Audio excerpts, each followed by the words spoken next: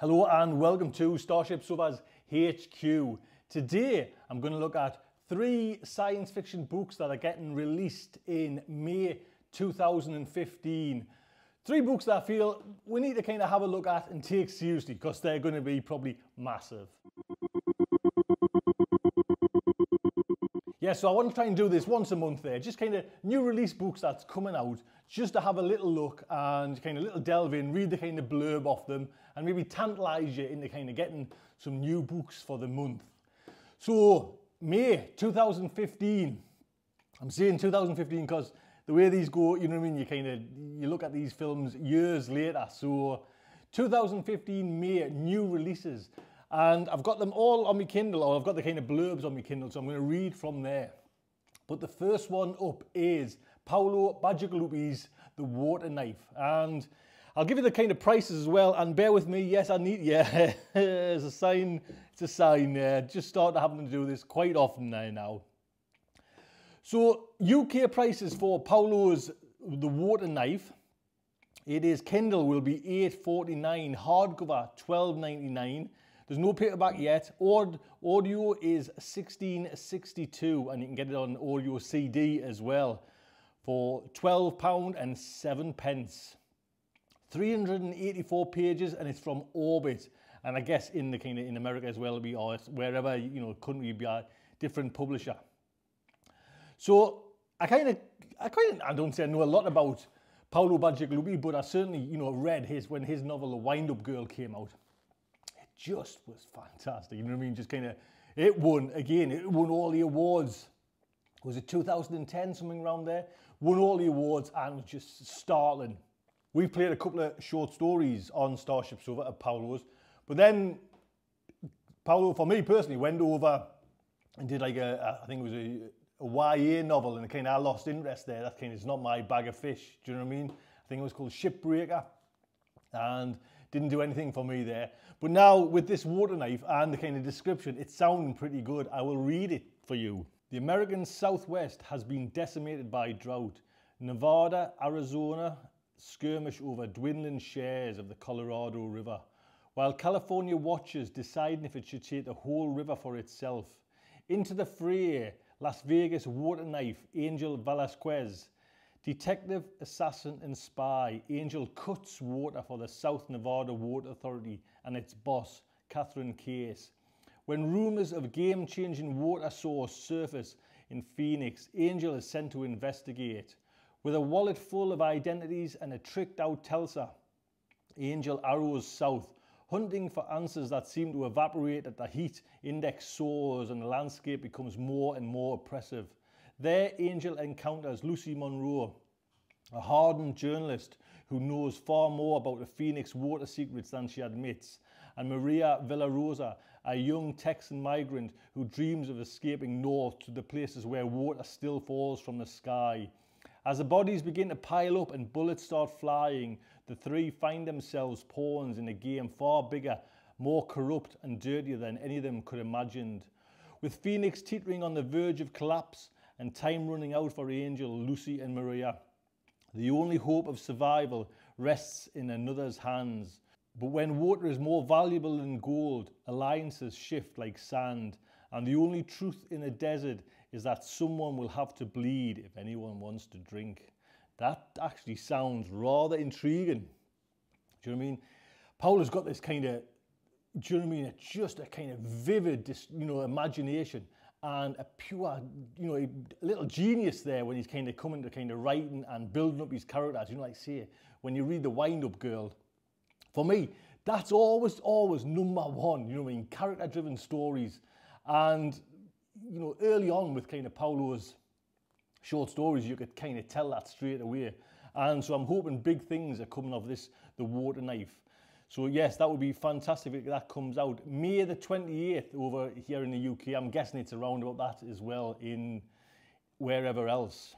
The next one up is Seven Eves, a novel by Neil Stevenson by Borough Press. And, you know, straight away, 880 pages. Do you know what I mean? Compared to The Water Knife, 384. Do you know, it's a kind of big slog anyways, before you even out of the gates there. Kindle, there isn't a price for the Kindle, so I don't suppose it's coming on the Kindle just yet, but the hardcover is £13.60. And there's an audio as well. You know, guess they're coming out later dates as well. So I'll give you a little heads up with kind of what, you know, this novel is by Stevenson's, this new one. Again, excuse me. A catastrophic event renders the Earth a ticking time bomb. In a feverish race against the inevitable, nations around the globe band together to devise an ambitious plan to ensure the survival of humanity far beyond the atmosphere in outer space. But the complexities and unpredictability of human nature, coupled with unforeseen challenges and dangers, threaten the intrepid pioneers. Only a handful of survivors remain. 5,000 years later, 7 district races, now 3 billion strong, embark on yet another audacious journey into the unknown, to an alien world utterly transformed by cataclysm and time, Earth. A writer of dazzling genius and imaginative vision, Neil Stephenson combines science, philosophy, no, don't go there, Neil, don't, philosophy and technology. Oh, yeah. I'm hoping it's, like I say, I'm hoping kind of Anthem just didn't do it for me, do you know what I mean? And kind of, and it's quite funny. There's been a few, I've had a few emails since I kind of put on the kind of the worst science fiction novels ever, you know, and as you know, kind of one of them was Anthem, and it always has been. Struggled to bits with it, do you know what I mean? And it's quite a few who struggled, you know what I mean, with that. But I'm hoping this is kind of getting back to the kind of roots, and you know what I mean, it's kind of, there's all sorts in there, so it's sounding good. The next one coming out is Aware, a novel by Kit Reid. Now, I've read a lot of Kit Reid's short stories, but never one of her novels. And I think it's coming out in Tor over in the USA. I don't think it actually probably has a publisher in the UK. Do you know what I mean? So I can't find it on the Amazon sites. And like I say, it's coming out. So fingers crossed a UK publisher picks it up. I don't know if it's kind of over there in like Australia or anywhere else around the world. But Kit Reid's a kind of writer that just, again, beautiful descriptions, beautiful characters. I'll read out 240 pages. There you go. Tick, straight away Kit gets, you know what I mean? I'm not saying Kit's been around the block, but Kit's been writing for a lot of years. Just put out these correct size novel.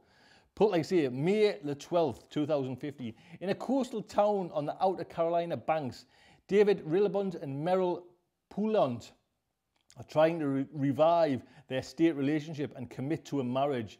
And a slick developer claiming to be related to a historic town hero, Rawson Steele, has come to town and is buying up property. Steele makes a romantic advance on Meryl and an unusual 5-year appointment outside of town with David. But Steele is a no-show, and at the time of appointment, everyone in the town disappears, removed entirely from our space and time to a featureless, isolated village, including Meryl and a young son. David searches desperately, but all seems lost, for Steele is in the other village with Meryl. Kit Reid's Where is spooky, unsettling, speculative fiction. This just sounds, you know what I mean? It sounds like one of them kind of novels you just kind of get bang straight through. So I'm really looking forward to that. If I can get myself a copy of that, that would be fantastic. Kit, I need a copy of this book. Do you know what I mean? This sounds great. So 3 science fiction books coming out in May 2015. Which one would you go for? So I hope you enjoyed a little look at what's coming out. I'd like to say I'll do this again next month as well. Until next time, I would just like to say good night from me. I hope you enjoyed that show. Please think about subscribing. You will get the shows each and every time I release them. And why not check out the videos? Worst science fiction books I have ever picked. Oh, they're there. Check it out. And while you're on, subscribe to the newsletter. You get Starship Sofa's Volume 1 free. Fantastic writers in there. Just sign up for the newsletter and you'll get that.